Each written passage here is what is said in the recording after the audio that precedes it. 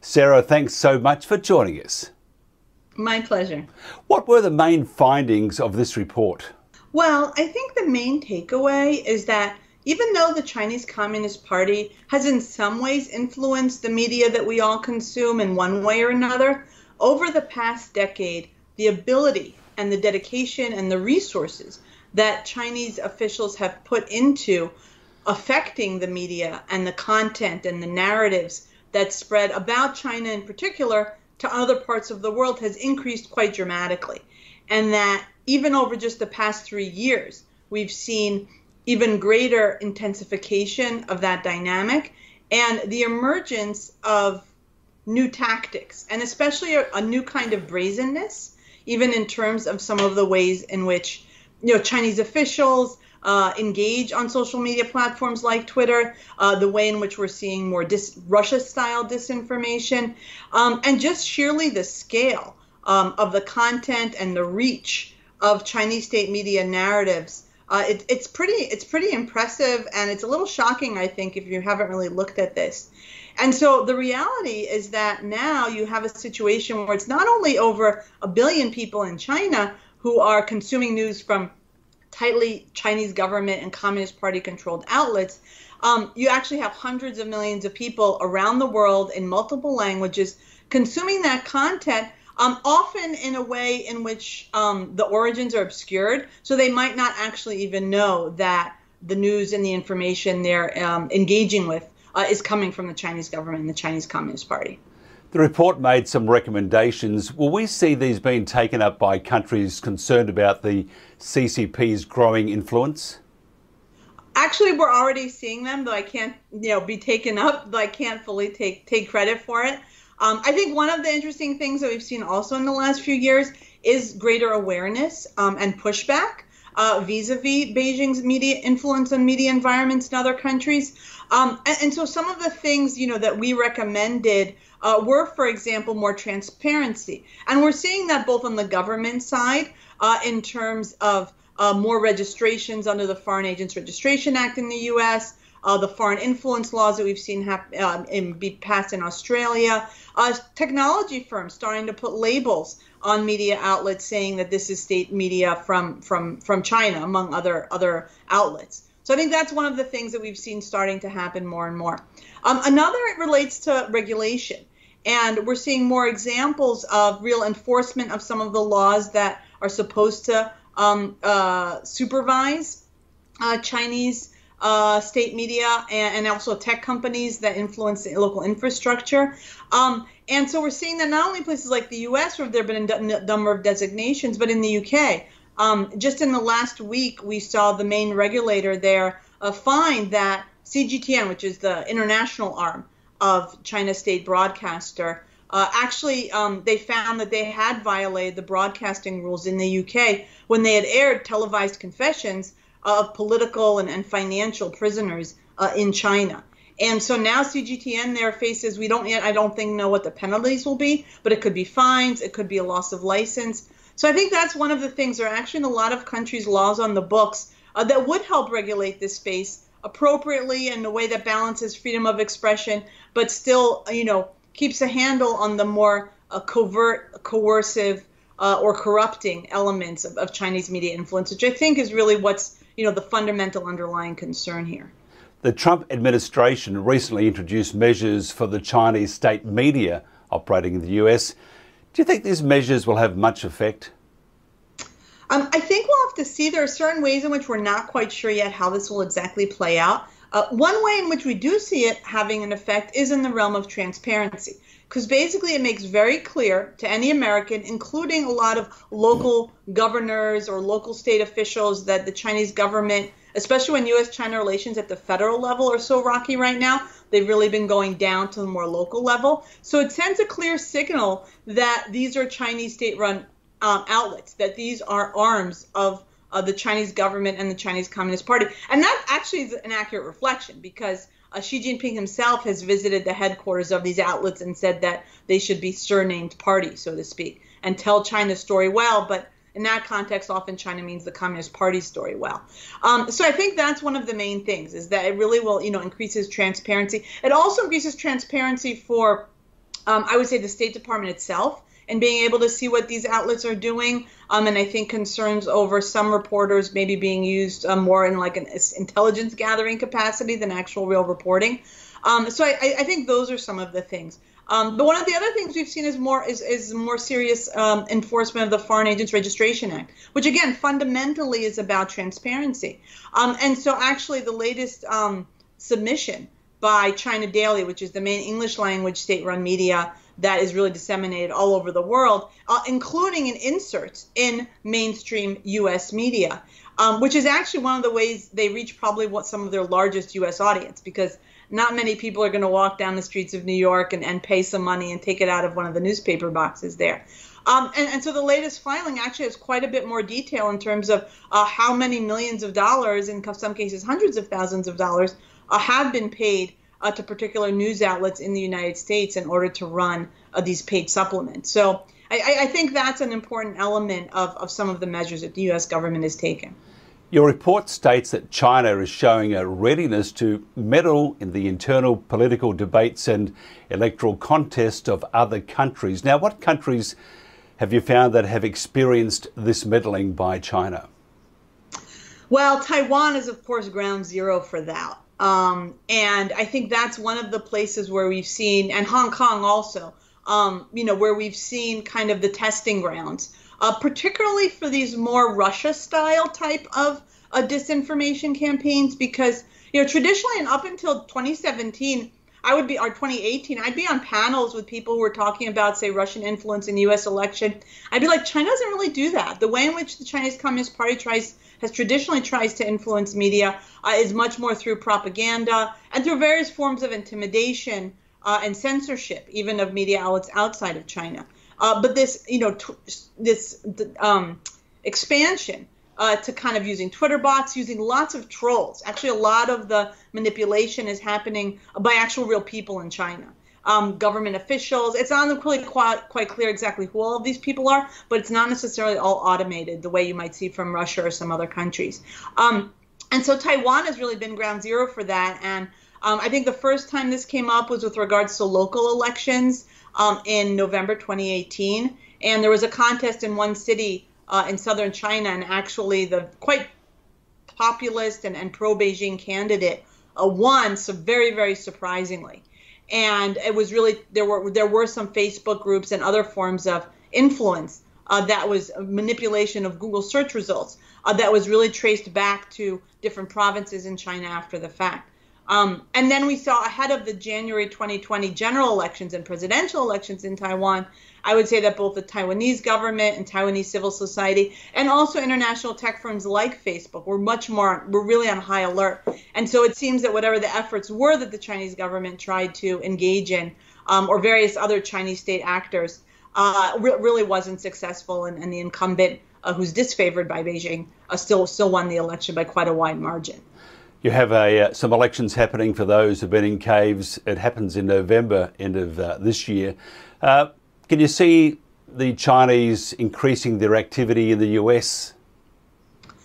I don't know. I mean, I think there have been a number of examples of efforts that could affect campaigns or just affect the general political situation in the U.S.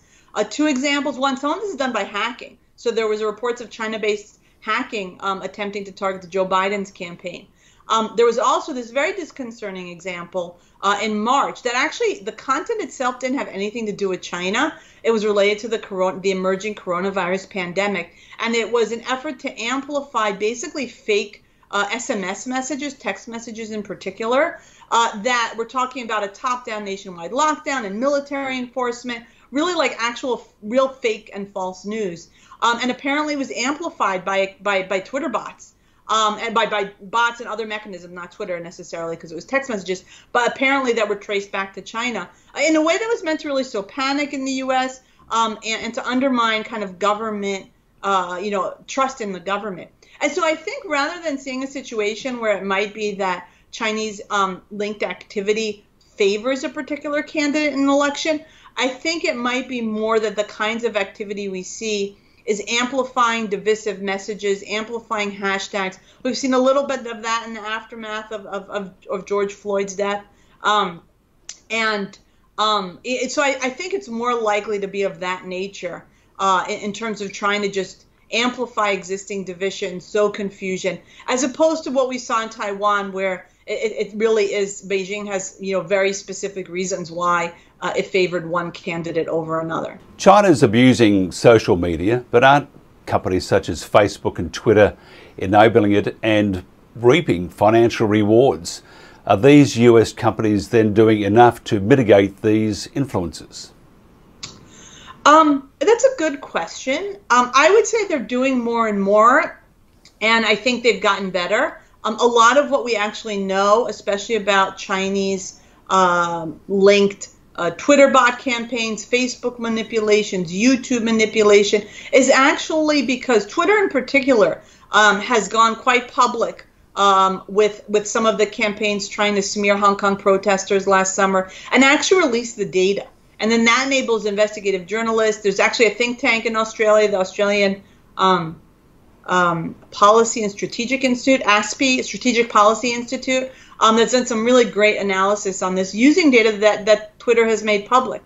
And I think we're seeing more and more reactions. Twitter has now stopped taking ad money, actually, from state-run media, not only Chinese, but also other governments that have tightly controlled and not editorially independent state-funded media. Facebook has started labeling them.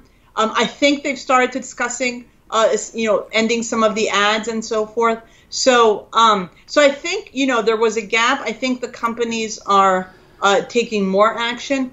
Is there more that they can do? Probably. But there's definitely a much more robust response now than there was even just 2 years ago. TikTok, who would ever think TikTok would be a concern for security organisations, but it is. India has banned it. What's your thoughts on TikTok? Should it be banned? Well, I would say I think it's very problematic, especially in a democratic and in the United States context, to completely ban an app like that. In fact, I think it's probably unconstitutional. That being said, there are very valid security concerns regarding TikTok. And I haven't seen a fully rigorous independent audit of the app, but there have been these kind of inklings by various techies who have looked at it or analyzed it. And the main concern isn't so much about the content as much as how much information it's able to access on your phone. And that there may be ways in which it's accessing information on the phone that aren't actually really so relevant to the kind of app that it is and stand out even relative to other social media apps that we know collect a lot of information from our devices. So my suspicion, especially when you're seeing these kinds of debates coming up now in India, in Australia, in the United States, as well as in other countries, is that it might be a case where the intelligence agencies maybe know something we don't know and they haven't made public. That being said, again, I think a wholesale ban is problematic, but there are other things that can be done. We've seen countries take this measure not only with TikTok, but with WeChat, which is an instant messaging system that is owned and operated by Tencent, another big Chinese tech company. And that is to limit the ability of it being downloaded on government-issued phones, on phones of people who have access to confidential information, maybe security clearance above a certain level. So I think that's one aspect. The other is that in the U.S. especially, we could use better data protection laws generally, and so improving that would definitely improve, fix a loophole with regards to TikTok as well. There's probably more that can be done, but again, I think there are very valid concerns in terms of kind of the security and privacy implications, and also in terms of the content manipulation. It seems over the last year, even just as TikTok has come under more scrutiny, that there may have been changes in its moderation policies in a positive direction after it was kind of caught, and some moderation policies were leaked that indicated that they were downplaying or even deleting videos about sensitive topics, whether it was the Hong Kong protests, the Falun Gong spiritual practice that's banned and persecuted in China. So I think there's still actually a lot we just don't know about TikTok. There's definitely more testing that needs to be done. And I think thoughtful policy debate about how you balance the choice of consumers, inform the consumers about the risks, and respect their freedom of expression, but also, I would say both protect their rights as individuals and also protect the national security concerns and the primary information that a lot of governments are worried could fall into the hands of Beijing. My fear is that TikTok, WeChat, Zoom, all got apps. If you've got an app, they can backdoor you, and if you can backdoor the user, you can backdoor anybody you want. So maybe that's the concern there too. Yeah, that absolutely is it. It's exactly that there's a backdoor. And look, it's a valid concern not only with regard to these apps, but because we've seen a number of other apps within China, including ones that were designed by other big tech companies like Alibaba, that were meant to be for one purpose and turned out to have another backdoor. And the classic example is you might have heard about, there's this like Xi Jinping kind of propaganda and thought study app that was released about a year ago, I think, maybe a little more. And it was downloaded tens of millions of times. To be honest, mostly because people were required and had all these games and quizzes and things like that, so you could earn points. But people who are working for the state, whether they're including like civil servants, teachers, were required to engage on it. An analysis that was later done found that it had a major backdoor onto people's phones. So I think there are valid reasons why. I think the question is whether banning the app is the right thing to do, whether there are other major measures that could be done to push the companies to comply, to close those kinds of loopholes. Because I do think, at least in the U.S. context, banning an app like that could run into First Amendment legal problems. Just quickly, tell us about Freedom House, your aims and goals. Sure. So Freedom House, we're actually one of the oldest human rights organizations in the United States. We were founded back in 1941.